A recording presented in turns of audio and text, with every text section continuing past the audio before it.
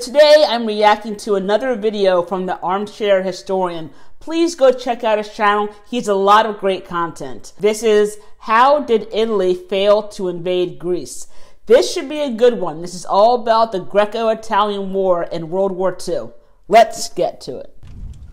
In early October 1940, the chief of the Italian General Staff, Pietro Badoglio, was ordered by Mussolini to begin preparing for the invasion of Greece. And on the 28th, using the recently annexed Albania as a base, the Italian vanguard of 2 divisions advanced into the Pindus Mountains. From the outset, progress was slower than anticipated, and within 11 days the Greeks had stopped the invasion dead in its tracks. And to make matters worse, the Italian logistical system collapsed. By the 14th of November, the Greeks had pushed the Italians back to the border and began a unified counteroffensive, which shattered the Italian line and threw them into a panic. In some places, the Greeks penetrated as far as 50 kilometers or 31 miles into Albania. The counteroffensive only ended after the Greeks lost momentum, and a stalemate then ensued, which would only be broken in April by the Germans. This leads us to today's question. How did the Greeks manage to repel an invasion by a seemingly much stronger power? So the title of the video is How Did Italy Fail to Invade Greece? And in all honesty, Italy was successful in invading Greece. What they couldn't do, though, was to conquer Greece. That is the key. Hi, I'm Griffin Johnson, the Armchair Historian. As we've seen in previous videos, Benito Mussolini's aspirations to recreate the Roman Empire were hindered by the poor performance of the Italian military in the Second World War. And this was just one major reason why Italy was more or less reduced to a German client state as the conflict continued. More so than in any other campaign, the Italian invasion of Greece, which ended with a bailout from the Germans, cemented this dependent relationship. In many ways, Italy's invasion of Greece was an attempt to imitate the expansionist policies of their German ally. Up to this point, Italy's only conquests had been in Ethiopia and Albania, while Italian participation in the Second World War had been limited to the French Alps and North Africa. But Mussolini was a man of boundless ambition, and had become convinced that the fastest method of securing dominance over the Mediterranean lay in the annexation of Greece. From the outset, Italian logistics and maneuverability were compromised by the harsh climate of the Pindus Mountains, combined with an unusually cold winter. By December, conditions were nearly Arctic, foreshadowing what was in store for their German allies 1 year later. Pack animals quickly began dying of hypothermia, and tens of thousands of men on both sides developed frostbite. But these were not insurmountable obstacles, and the hardy Italians were no strangers to bad weather or rough terrain. They also possessed a substantial number of tanks, modern infantry weapons, and a strong air corps. In contrast, the majority of Greek troops had to make do with a truly archaic arsenal, consisting mostly of equipment left over from the Great War. Furthermore, the Axis stranglehold over Europe cut them off from ships of ammunition or spare parts. In terms of air power, the only force the Greeks could muster consisted of a mere 79 planes. Yet despite their advantages, the Italians would soon find that the armor, which had proved instrumental in the deserts of Ethiopia, were useless in the Pindus Mountains. Meanwhile, the air force that had terrorized the Republicans in the Spanish Civil War would be given a harsh lesson in humility by the British RAF, which flew many sorties in defense of Greek airspace from the island of Crete during the invasion. The British were also able to supply the Greeks with accurate and reliable intelligence on enemy troop movements and strategic objectives, thanks to having cracked Italian military encryption protocols. The character of the Italian military establishment was also a major contributor to the disaster. A culture of mistrust created bitter personal feuds in which generals were more concerned with humiliating each other than they were with defeating the enemy. Inter-service rivalries were just as severe, with each branch cooperating as little as possible out of fear that doing so would undermine their own political relevance. This was not helped by internal competition for the limited resources they had to work with. as Italy was a largely agrarian country, which, unlike Germany, did not have large occupied territories to plunder. These issues prevented the use of the combined arms tactics that their German allies had used so successfully in France and in Poland. Italian generals were also astonishingly unwilling to consider new tactics, preferring instead to believe that properly motivated and equipped infantry units could accomplish anything in sufficient numbers. This attitude was highlighted when Italian observers compiled a detailed and insightful report on German tactics and handed it to Chief of Staff Badoglio, only for him to promptly dismiss it with the words, "We'll study it when the war is over."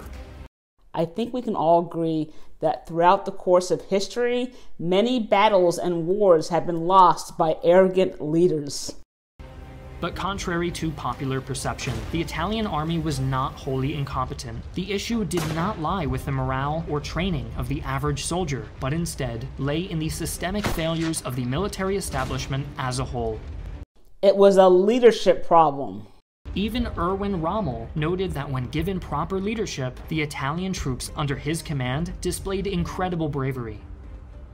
But this quote from the war diary of a disgruntled Italian general underlines the lack of foresight or strategic planning that went into the campaign.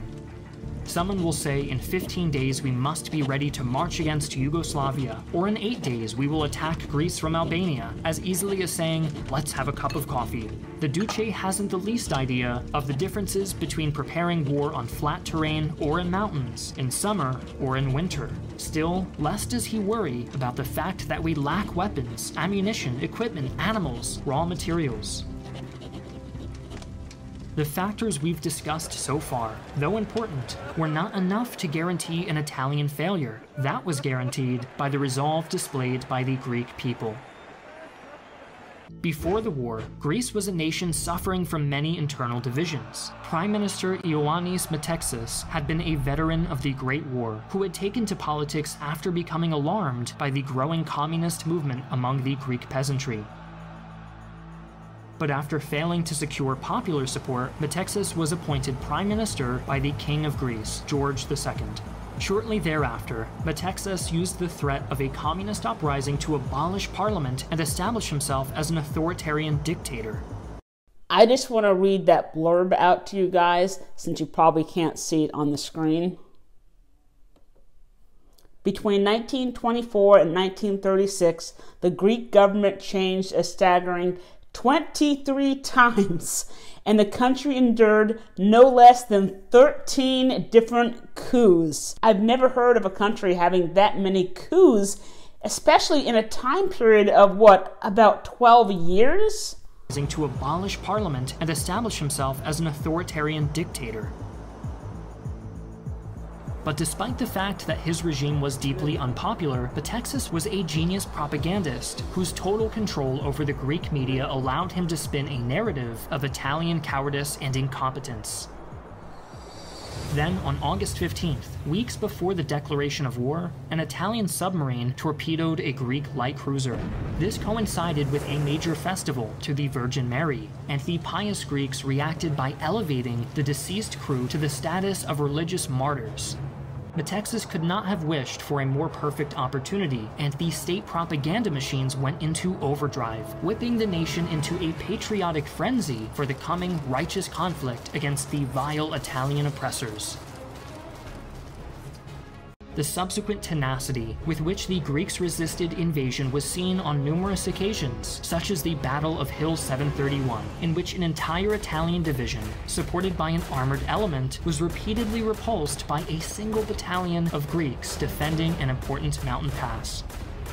This act of heroism has often been called the modern Thermopylae, and ultimately caused the Italian spring offensive to be cancelled. The defenders of that hill faced one of the worst artillery barrages in modern history. The hill got its name from its height. It was 731 meters. After this battle, it had actually gone down to about 727 meters. I can't imagine the nightmare that those soldiers experienced during that artillery barrage. Yet despite their numerous successes, the Greeks were ultimately doomed by factors beyond their control. Even with British aid, their army had effectively run out of supplies by March of 1941. War materiel captured from the retreating Italians provided only a temporary solution.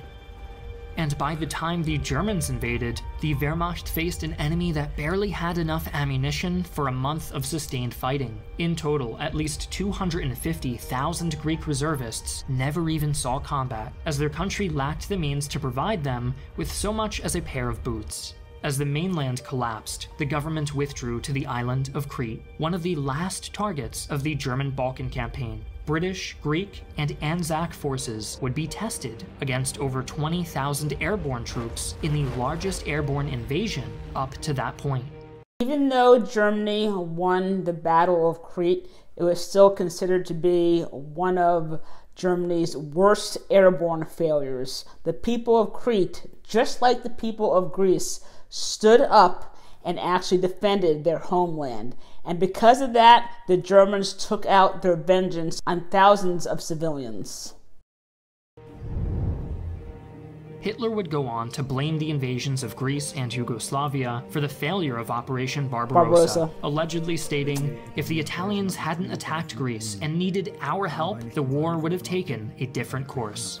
Barbarossa should have begun in May, but because Hitler had to divert troops to Greece, it got delayed about a month, which gave the Soviets two advantages. One, they had more time to prepare for an invasion, and two, it pushed the fighting into the winter months, and that's where Germany ran into problems because it was unprepared for the winter. While the Führer may have been exaggerating, there is no doubt that the conflict in southern Europe was a significant drain on the limited resources of the Axis. Given all of the evidence discussed so far, it's easy to see how the Italian invasion was doomed from the start. Italian strategists ignored every lesson of modern warfare, pushing troops into battle with neither the equipment nor the support they needed to accomplish their mission.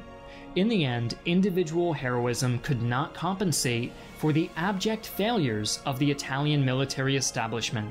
And even after Greece finally capitulated, its remaining soldiers took up arms in the British Army of North Africa, while many civilians fought as partisans, forming one of the strongest and most effective resistance movements of the war.